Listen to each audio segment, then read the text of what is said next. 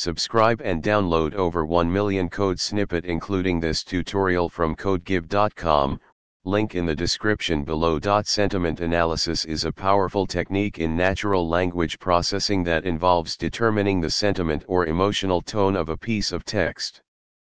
In this tutorial, we will explore how to perform sentiment analysis on Facebook comments using Python and GitHub.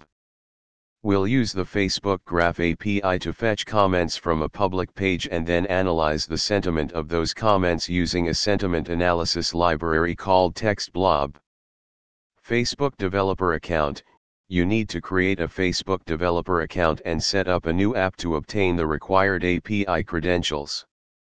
Follow the instructions on the Facebook for Developers website to create a new app. Python and pip. Make sure you have Python installed on your machine. You can download it from the official Python website. Pip, the package installer for Python, should also be installed. TextBlob, install the TextBlob library using the following command. Facebook SDK, install the Facebook SDK for Python using the following command.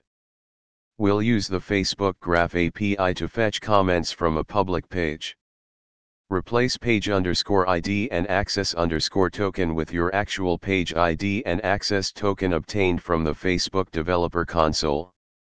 Now, let's perform sentiment analysis on the fetched comments using TextBlob. To share your code and make it accessible to others, create a GitHub repository.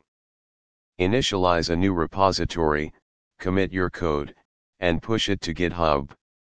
Now, your Facebook sentiment analysis project is on GitHub, and others can access and contribute to it.